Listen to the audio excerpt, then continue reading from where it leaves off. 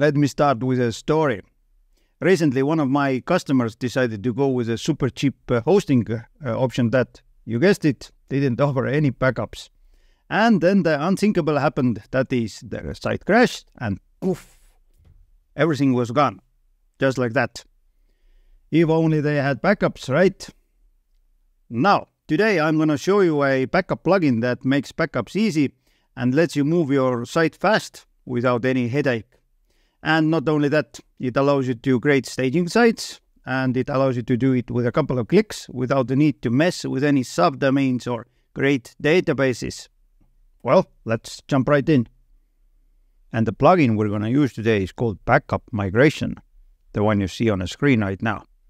As you see, currently it has more than 80,000 active installations, awesome ratings, and this plugin is mostly free. If you open up this questionnaire, is the backup creation and site migration free? Then you'll see that yes, you can create full site backups and migrate your site free of charge. Although if you need more sophisticated filters and selections of files, then it's included in a pro version. And this one here is a pro version. As you see, for non-commercial sites, it's $29 excluding taxes. And if you open up the drop-down, you'll see all other prices here.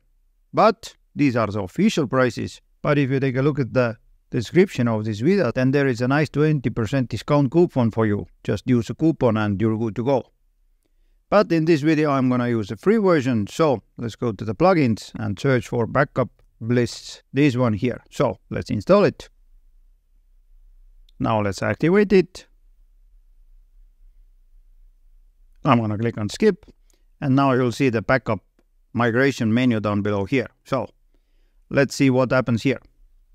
First, there is a Be Create Backup Now button, or have backups created automatically. Let's click here. So we can schedule when the backups will be taken, whether it's every week, day, or month. Let's schedule it to be on every week, on Mondays at 2 a.m. And I'm going to keep at least 4 backups. If I would like to deactivate it, then this is the off button. Here's the on button. Next, I'm going to choose what will be backed up. I'm going to choose plugins, themes. I'm not going to choose WordPress core files. I'm going to select uploads and everything else in WP content folder. If you hover here, you'll see all the information about this or that. I can exclude files by size. For example, if the file is bigger than 100 megabytes, then skip it. I can also exclude folders. And by default, you'll see there are a bunch of stuff here. Those here are other known backup plugins. So if you use those before, then the backup folders for these will be skipped. Otherwise, the backup file will be really big. You can also exclude by path here and by directory path. You can choose whether to backup databases. I would suggest you to do that. Whether to use smart exclusion rules, you can read about it here. Exclude spam comments and so on. Post revisions.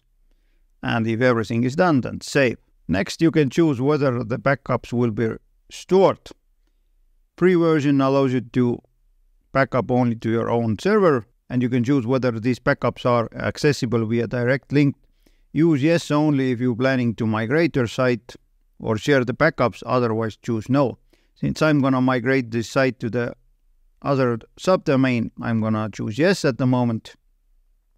There are other options also here, but those are only for the pro version. So if you would like to store your backups in Google Drive or Amazon or Microsoft, then you need a pro version. Next one is how the backups are stored. You can set the file names, file types, encryption type. Under the other options, you can choose whether to receive the email notifications. I don't like the email notifications, so I'm gonna leave it as it is. Next, backup triggers. For example, if you would like to trigger the backup before the plugin updates, and if you would like it to be triggered automatically, then you can activate this, but it's, as you see, it's a premium option. Next one, change functionality. Some other options here, but those mean you anything only if you're a bit techie person. If you're a beginner, then you can skip those here. So let's save it, and now let's come up here. Let's create a backup now. And it says that based on your selections, 918 megabytes of data will be backed up. So let's create a backup. You'll see the progress up here. And what I've noticed is that the plugin works really fast. I have used some other backup plugins and sometimes they tend to be a bit slow, especially if the site is large. Now for this site, it took approximately a minute, so not too bad, which is pretty good.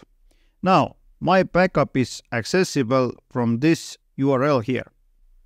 Let's see how can we migrate this site. So I'm going to copy this URL and I'm going to open up my other site. As you see, it's a blank site, nothing here. I'm going to add a plugin.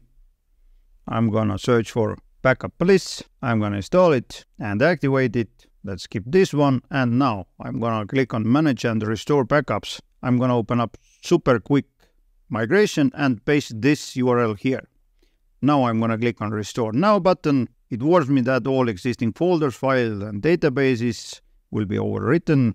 Start restoring. As you see, it says downloading the file and you'll see the progress here. And once again, based on your site size and server configuration, it may take a bit time. It took approximately 5 minutes to download all the files and so it says restore successful. So I'm gonna close that page. Now I have to log in with the username I used on the other site. And when this is done, and then you'll see this here. So let's verify whether the site works, and it does. Which means it took me approximately 6 minutes to migrate my site from one server to another. Now, if you find this video helpful so far, then don't forget to smash that like button down below here. It means a lot to me and it also helps my channel. So I would appreciate your help. What else you can do with the help of this plugin? You can create staging sites. Let's click on it and you'll have two options. Whether to create a staging site on your own server and your own domain, or you can do it on the TasteWP external server. What is a TasteWP? You open it up, you'll see that it allows you to create staging sites for free. And there is also a Pro version which allows you to keep the sites for a bit longer. In one of my previous videos, what you can do with it, for example, if I go to the WordPress plugin site, open it up, I have a TasteWP extension installed, this one here. It allows me to create a staging site directly from my browser, or I can create a staging site with this plugin installed. Since I have extension installed, I'm going to click on Create Now button. It takes a couple of seconds and it's done. Will redirect me to the admin panel and you'll see that SEO plugin has been installed. As easy as that.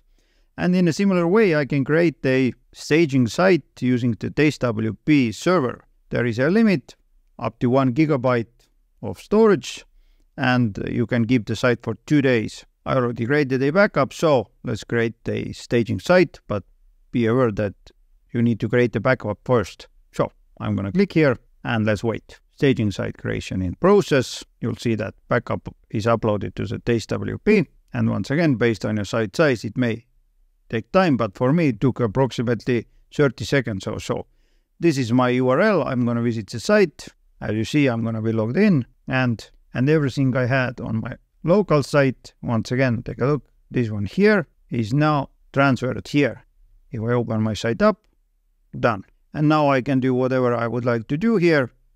And when it's done, and I can migrate my site back to my own server. Pay attention though that TasteWP holds your site. For me, it's 2 days. Other than that, it's awesome. And now, one last thing. If you would not like to migrate your site or create a staging site, but you need to restore your site from backup, then come to the Backup and Restore menu. Now you can delete the backups, or if you click here, then you can restore the backup. Pay attention that there is also a staging site button here. It does the same as this button up here. All in all, really easy to use and works like a charm. Wait. If you find this tutorial helpful, then press thumbs up, this one here, and take a look at this side of the screen. It contains 2 good videos. I think you may find them useful. Meanwhile, take care. Bye.